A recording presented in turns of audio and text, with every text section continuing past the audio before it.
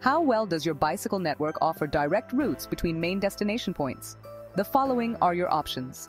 At the most basic level of bicycle policy, there's no dedicated cycling network, and constant detours make your ride a real hassle. A slight improvement is when there are some bike paths, but detours are still frequent. A moderate setup means you only face occasional detours, but it's still not as direct as other transport options.